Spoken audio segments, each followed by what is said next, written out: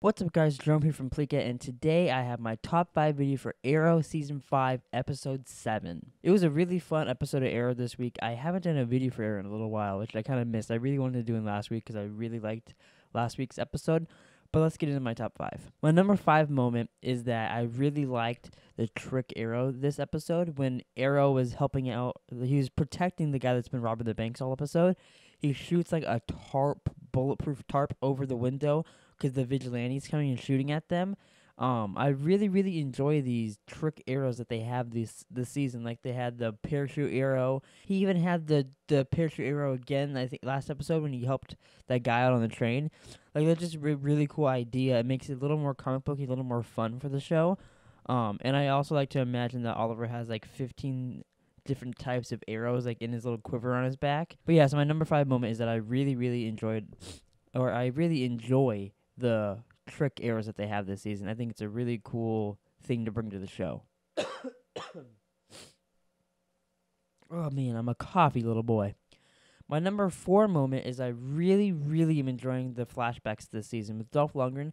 I actually kind of hope that Arrow doesn't beat him in the flashbacks and that they bring him over to the main storyline like next season or maybe later on this season or something, because like those are one of the most entertaining moments of the show this season.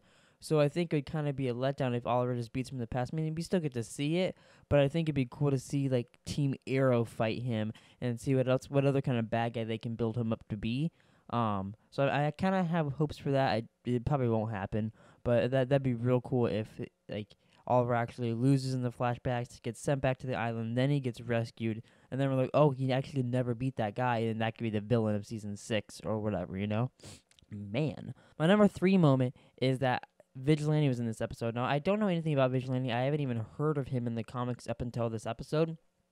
But I have heard that if you know his character from the comics, you will know instantly who he is on the show.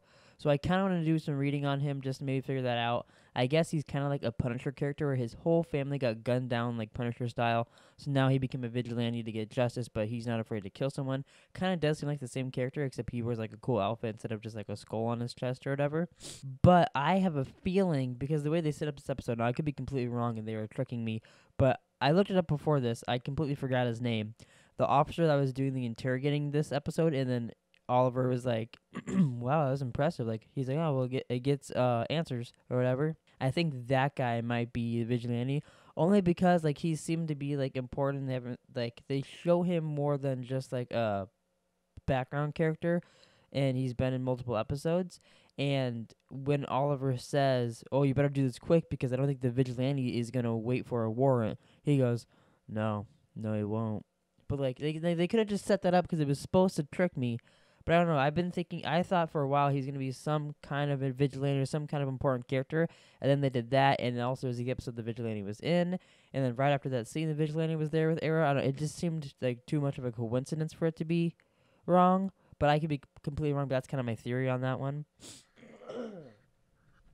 Oh my god, I have so much snot in my throat. It's so gross. My number 2 is that Quentin finally went to rehab. They've been like setting that up all season. He's been going, but then he doesn't really show up, and he's been lying to all of them.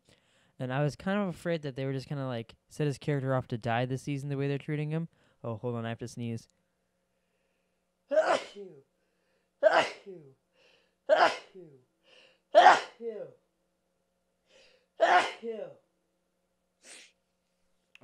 Bless me.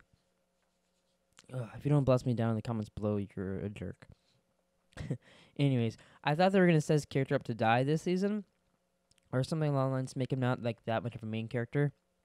But now that they're doing the Prometheus thing with him where he got cut last episode, which I really wanted to talk about last week, and now he's hanging out with Thea, but she's been hanging out with her all season. But she's like getting him help now. She actually put him into rehab. He actually went. And I think it's slowly going to bring it back to where he's working with Team Arrow again. Because I think that's my favorite moments of him, is when he's working with them. like helping them take down the bad guys. That's my favorite Quentin. I don't really like the drunken, sad Quentin, even though I love him. He's like one of my favorite characters in the show. But like a normal person, you see them like that, you want them to get better. So I'm glad he's getting better. I hope he joins Team Arrow soon and helps them take down Prometheus. Since Prometheus is kind of fucking with him, it gives him more of a reason to want to help too. And my number one, speaking of Prometheus, is that Artemis is apparently working with Prometheus in some kind of way.